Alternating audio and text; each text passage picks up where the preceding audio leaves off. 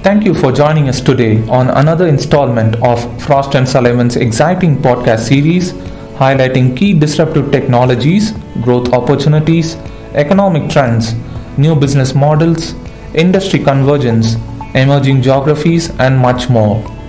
I am Dennis Marcel, Senior Research Analyst with the Industrials Research Team, and I will be talking about the analysis of lighting controls market globally.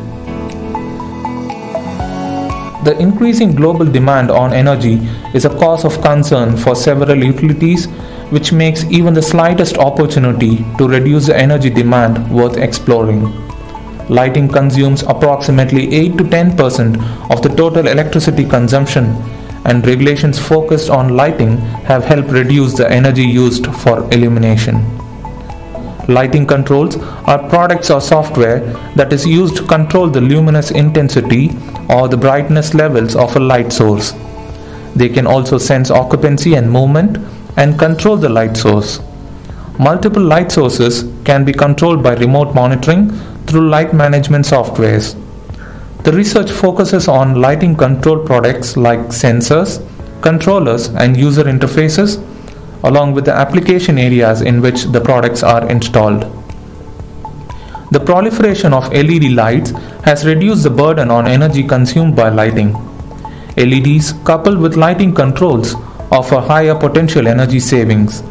Lighting controls is expected to offer 47% more energy savings when combined with energy efficient light sources like LEDs.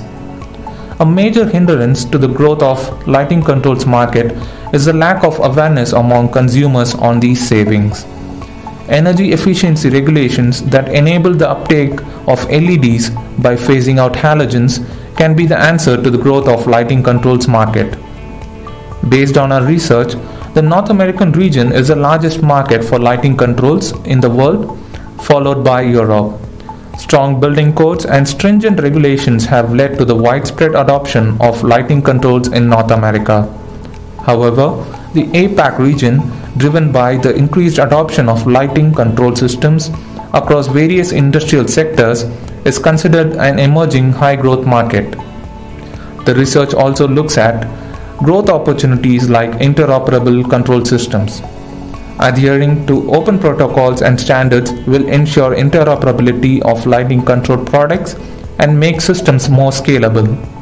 Additionally, technologies like machine learning and artificial intelligence will reduce human interference in lighting control operations and help in predictive maintenance, optimal use of light sources, integration with other building systems, and adaptability to building and external climatic conditions. On that note, I hope you have enjoyed this session. Please join us for future podcasts and become a member of Frost & Sullivan's Leadership Council by emailing us at digital@frost.com. Thank you for your time.